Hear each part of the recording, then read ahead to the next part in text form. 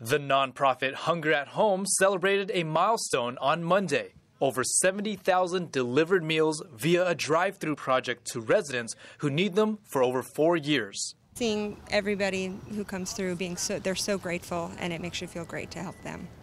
Hunger at Home here in San Jose collects surplus food with people who need it. This is more critical than ever.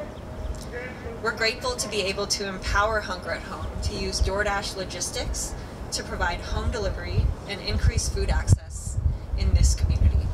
The effort is in collaboration with DoorDash's Project Dash, delivering food right to the front doors of individuals and families struggling with food in San Jose, the heart of Silicon Valley. Okay, so what you're looking at is a community distribution that happens every Monday, and that goes from 8 to 9 o'clock. From 10 o'clock to 11, which is the aspect that you see now, is DoorDash, which comes in and each driver takes approximately 2 to 10 different families. San Jose Mayor Matt Mahan and former Earthquakes soccer star Shea Salinas loaded the 70th meal right next to the Earthquakes parking lot at PayPal Park, where the weekly distribution happens. So as an Earthquakes player back in 2018, it was a great initiative to start to be a part of.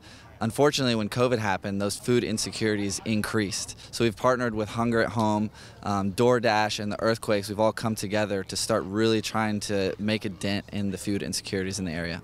With the help from the city, volunteers, and DoorDash drivers, they completed over 27,000 deliveries with this project. I work in the delivery. It's no more. 20 boxes? Yeah, 20 boxes. The food comes from the community and food banks. One volunteer and her son have been helping for several months now. My son and I were looking for a group to help together, and he found Hunger at Home, I think through a connection through his old high school, and we love working with them. They're super well organized and able to help so many families each Monday morning that we're here. We love being outside, and we love the crew that's working here, and we love the community of people who are coming in. Hunger at Home provides a weekly average of 75 pounds of groceries and meals to each family they help. But I think we all have a responsibility to look at what we've been given and try to give back in some way to people who are less fortunate. It was 36 degrees in the morning this morning, and look at how we've been blessed. The sun has come out. So rain or shine, we're out here.